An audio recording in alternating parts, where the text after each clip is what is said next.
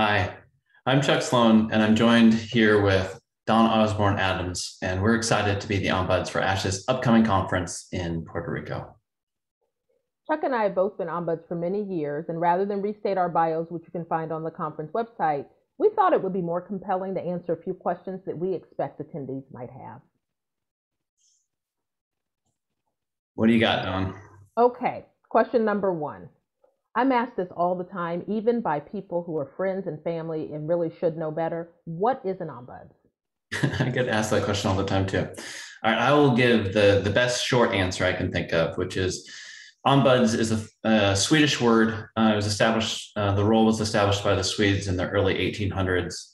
Nowadays, there are ombuds offices in the private sector, in government, in NGOs, and of course, at many of our universities. Ombuds are intended to be neutral, confidential resources. We help people navigate challenging situations, and we support organizations in addressing systemic issues.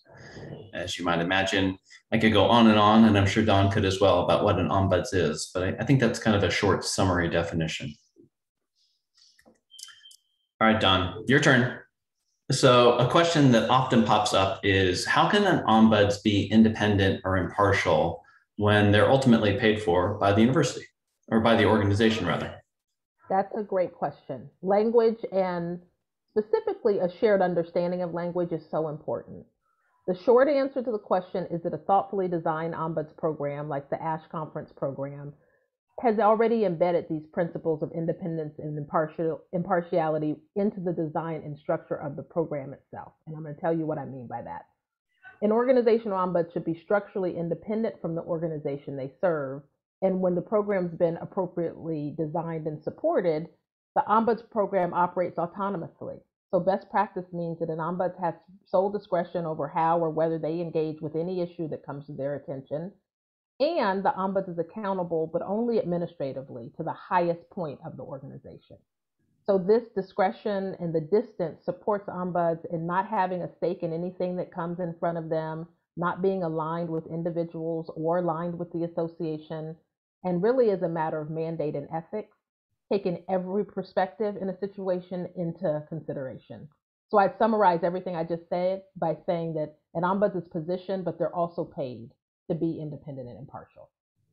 Does that make sense? Makes sense to me. All right, now it's my turn to do the asking. So this is a good one. What types of issues do people bring in to an ombuds? That's a good question. Well, over the course of our careers, we've both worked with thousands of people. And while each of those situations are somewhat different, I think some of the common themes or types of issues that we often see people when there's a breakdown in a professional relationship. And that can run the gamut from a misunderstanding to more egregious behavior. We see issues of safety, where a person is concerned about their career or their well-being. We see people, oftentimes leaders, who are confused or feel stuck in situations and don't know how to move forward effectively. And then we also do systemic work with organizations when an issue emerges that is negatively impacting people within that community. We try to help provide context and to be a thought partner to leadership. So while every situation is different, and oftentimes we see kind of a whole bunch of different things happening in the same situation, the big takeaway is that we're here as conference ombuds to support you and support the ASHE community in any professional or kind of personally and professionally overlapped situation that pops up. We're a big open door and accessible to you. So it sounds like any person, any issue of any size, any level. Yep. It's a lot shorter than how I said it, but yeah, that's exactly right. All right, so another question specific to our work at the conference. What is the difference between our day-to-day work as university ombuds and our role as conference ombuds? So the similarities are actually greater than the differences are. And what I mean by that is the heart of ombuds work, and I think the reason both of us have been at this work so long is that we meet people where they are and we try to bring humanity and dignity into any situation, and that doesn't change with industry or venue. The challenge for us, though, at the conference is going to be time. We'll have this time limited window with the association members we're serving, and that means that we're going to have to bring all of our expertise and experience to bear to really quickly work towards practical and actionable and valuable options for the consultations with those who come to meet with us. All right, so this is the last question, Chuck.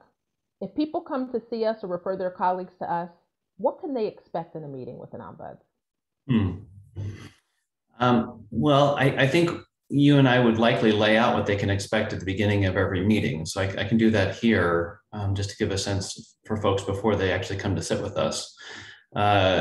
I think an ombuds process often breaks down into 3 steps. So I'll lay those out. So first step is when folks sit down with us, I think they'll find that we are very curious listeners. We're interested in hearing the full extent and context of the situation.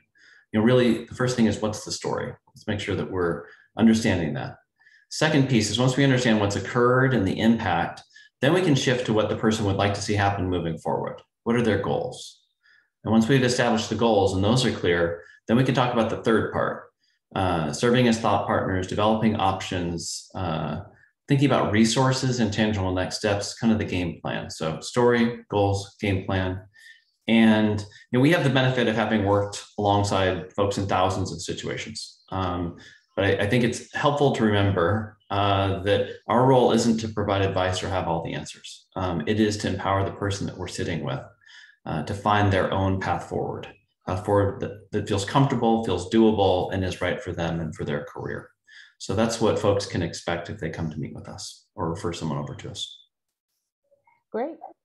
So we'll see you all next week in San Juan, whether we see you in person or virtually. And we are looking forward to launching this ASHE Ombuds program. And we'd say, come see us. Even if you don't have an issue, we'd love if you stop by and say hello. And we will be ready to serve the ASHE membership next week. See you in Puerto Rico.